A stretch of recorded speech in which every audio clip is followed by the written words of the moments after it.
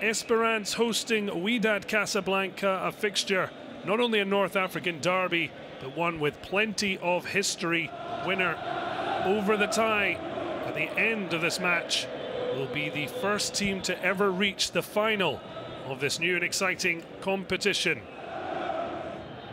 A sign of worry potentially for Esperance, with last year's Batola top scorer Sambu warming up, but that's a great ball in, and it all changes on the cross of a ball.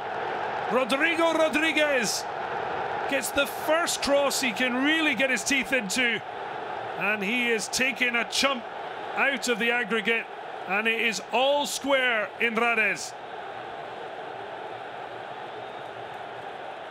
That was a great delivery and great finish by Rodriguez.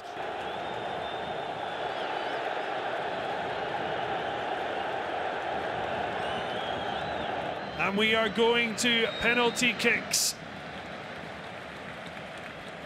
And here is the man who set us on course for this penalty shootout. Rodriguez thought he scored the winner before the flag and VAR confirmed it. But the Brazilian's been denied. El Motti stayed where he was and called the Brazilians bluff.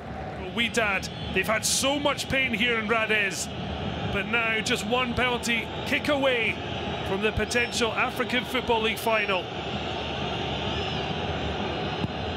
And they've done it! What a moment! Mamish couldn't make a save. It's 5 from 5. 5-4 penalties. Wydad Casablanca in the African Football League's inaugural final.